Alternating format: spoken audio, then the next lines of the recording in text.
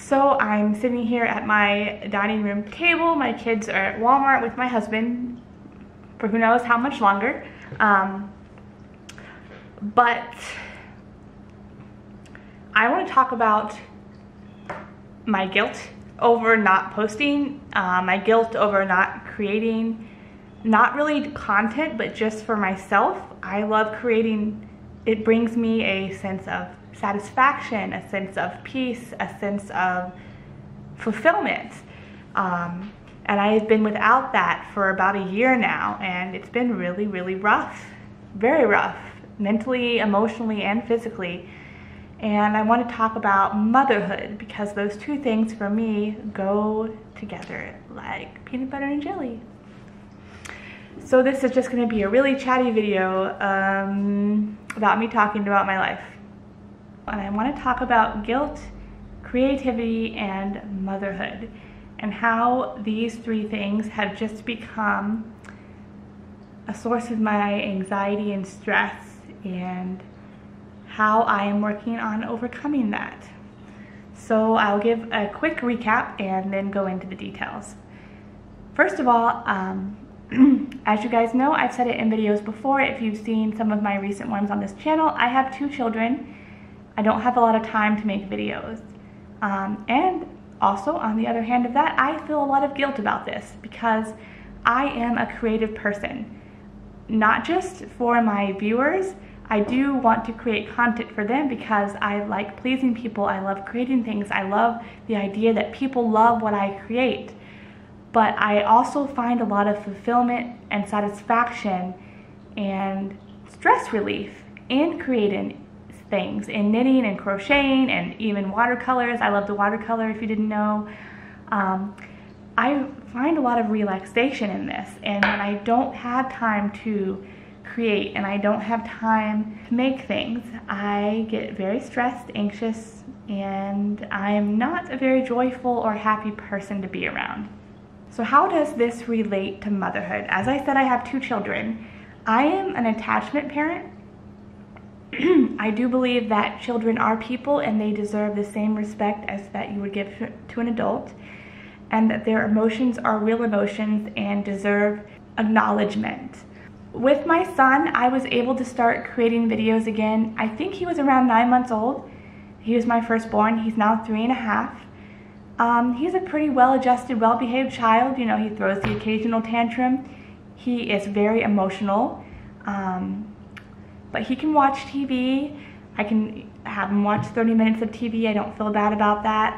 He can play quietly by himself. I can even let him go play outside on our porch by himself. My daughter, however, is a different story.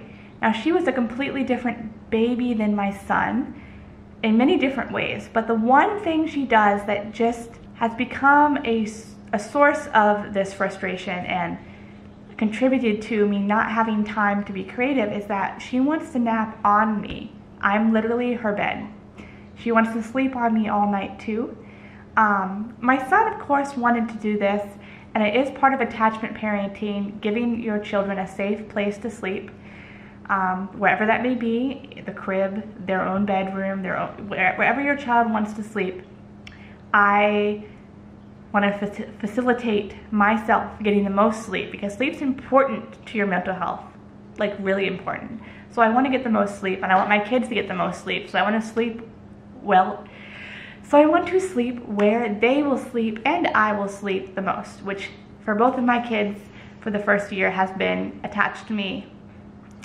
But my son, I would say around 1, he started to move away. He would roll over. I could place him in our crib, which is sidecarred to our bed, and now he sleeps in his own room now.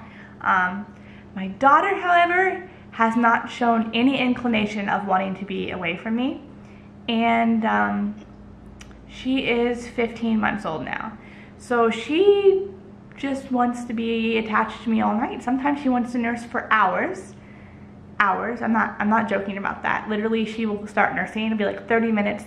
I will try to pull away or like disengage her very slowly and gently and still keep her snuggled up to me so she can sleep and I can sleep. And she will cry, wake up, and need to nurse for another 30 minutes. And then I will try to fall asleep while she's still nursing, and I'll wake up, I don't know how long later, and she'll still be nursing, and my boob will be like, I am very empty and this hurts. But the thing I have struggled with the most is guilt. Guilt over not having time to pursue my passions, and the guilt has turned into stress because creating things and being this creative person is a form of stress relief and a form of relaxation for me and a form of self-care, and I don't have a lot of time to do it. Between my children, who are very demanding, we don't do preschool. I'm not going to do preschool. We want to keep our kids home. It's a priority to us. And my own chronic illnesses. I have celiac disease and other gut issues where I have to cook everything at home. I have to exercise twice a day for my insulin resistance. So I have some pretty big health issues that I'm dealing with that take up a lot of my time, and then my kids take up a lot of my time. But I'm learning that I need to make time for what I love. I need to make time for what I'm passionate about and what promotes rest and restorative peace in my life. Like, I need to make that a priority for my own joy and my own mental health. So I want to start making videos here again because I love it. I love it. It brings me peace and joy. It helps me relax. But I'm not sure how to do that with 2 children and chronic illnesses. So we're gonna see what happens. I have tried different forms of videos before. Like, I tried making fashion videos back when I was pregnant with my son and a little bit before that. I've tried making like story time videos. I've tried making different kinds of videos, and those are fine and great, but what really brings me joy and what really makes me happy and content is knitting and crochet and fiber art videos, like crafting videos. Like, that's where my passion really is. So I'm gonna try to make time for that and to do that and see what happens. And I can't say that there won't be a lot of children screaming in the back of the video, but we're gonna give it a shot. I'm gonna try to film right here where the camera is, but pointed down at my kitchen table. That way my child will not be trying to sit on it, and my son won't be trying to go bleh in front of the camera like he does. If you watch our vlogging channel, he loves to make faces in front of the camera and get very close to it. He's adorable.